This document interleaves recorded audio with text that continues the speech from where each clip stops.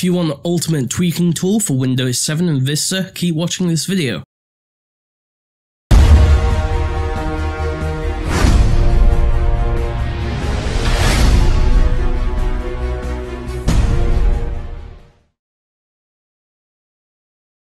Ultimate Windows Tweaker for Windows Vista and Windows 7 has over 150 tweaks and settings.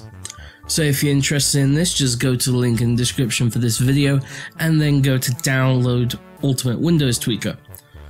After you do that, you want to save it somewhere like your desktop, downloads folder, or just somewhere you'll find it easily, and then run the raw file. After doing that, you'll need to extract the folder to somewhere like program files or somewhere else, and then run the program. You'll see system properties like the system properties window in Windows 7 and Vista. Going to personalization will allow you to do a multitude of things like disable arrow shake and show menu bar and hide detail pane, a bunch of other things that you can check out for yourself if you want, as well as change the drive layers. Click on user accounts, and UAC will allow you to change the user account settings and UAC. System performance will allow you to change your waiting time to end services in the shutdown process and kill non-responding programs. It also allows you to turn off data execution prevention and a bunch of other stuff if you want to.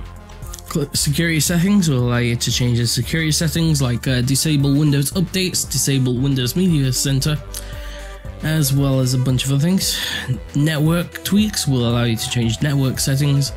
Internet Explorer will allow you to tweak and customize Internet Explorer, including 9. And additional tweaks will allow you to add things such as take ownership, search, add pin to start menu, and a bunch of other stuff to the right click menu.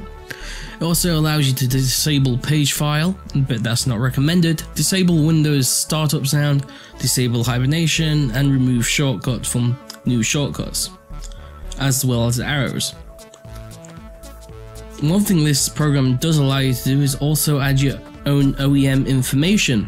This is handy if you built the PC for someone else, like a friend or family, or you just want to add your own personal touch to your own PC, whether it be custom built or not. So, I hope you've enjoyed this video. Until next time, thank you for watching, and goodbye.